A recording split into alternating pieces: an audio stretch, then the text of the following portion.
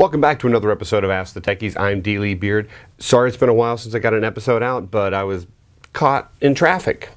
But here's how you can avoid being caught in traffic using Google Maps. There's a traffic layer that you can view not only on the computer, but also on an iPad. And if you're on a 3G connection, this might help you to know how to reroute your trip.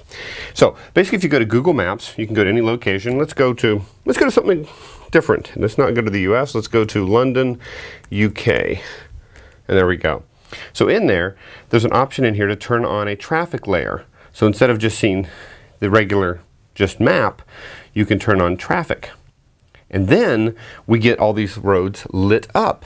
So in this example, we've got a lot of green roads. That means traffic's moving very well. Over here, kind of got a red bit there where it's not working quite so well.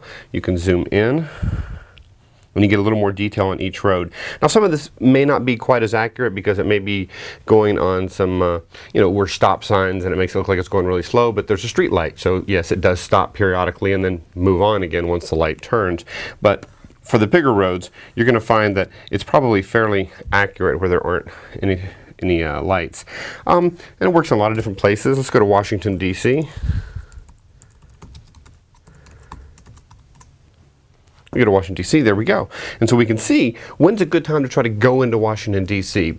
Probably about 3 a.m., but if you are driving into there, you might want to see which route might be the less congested one to go.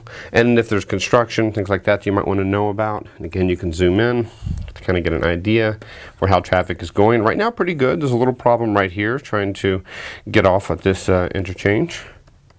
But you can pull back. And you also get these little alerts. See these little yellow things? So you tap on that and it tells us that there are some delays due to congestion. Traffic backups are approximately 3 miles, so it can give you some information. And down here you have things like little road construction signs.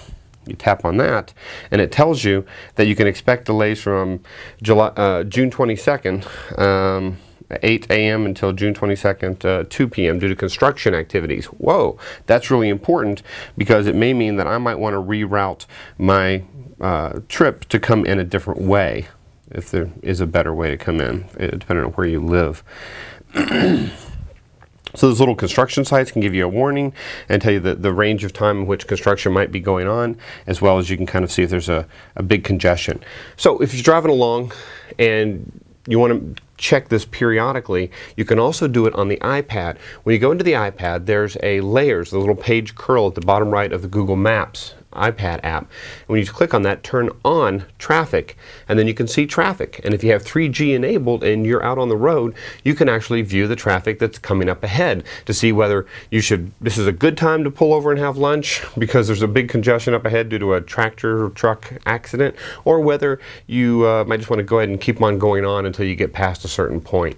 So it might be helpful to you, or know if you need to get gas because there's an accident up ahead. Now, it can't predict the future, but it can tell you what's happening in the here and now on the roads with a very slight delay. And this is built into the Google Maps, so you can view on a browser or on the iPad. So, don't be late again.